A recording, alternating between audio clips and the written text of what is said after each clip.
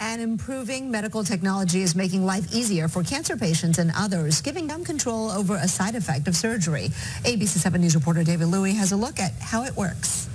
Former Marine Bucky Peterson loves to spend hours outdoors playing golf and hiking around his home in Sonoma. There's just plenty of trails, plenty of good vista to see, the vineyards. But he suddenly faced uncomfortable challenges after undergoing surgery for prostate cancer.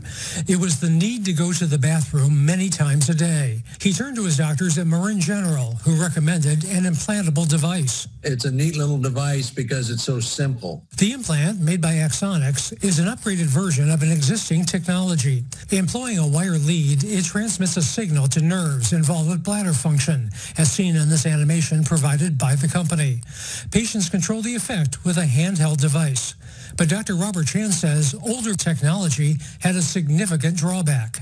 In the past, the batteries would last on average, about 4.5 years, and then you'd have to go to the operating room. Dr. Chan says the new system employs an external charger, which keeps the implant functioning without repeated surgeries. It's like a cell phone. You can put up like a little charging pad, stick it underneath stick it on your skin, and it charges it up. He says the implant procedure takes roughly an hour and a half. For Bucky Peterson, the results have been liberating and effective enough for 18 holes of golf on the day we met him. Well, I shot a good round, and I play with the great guys that are my wonderful friends, and we had a ball. In Sonoma, David Louie, ABC 7 News. Doctors say the device is typically implanted in an outpatient surgery center, and most insurance, including Medicare, they do cover the procedure.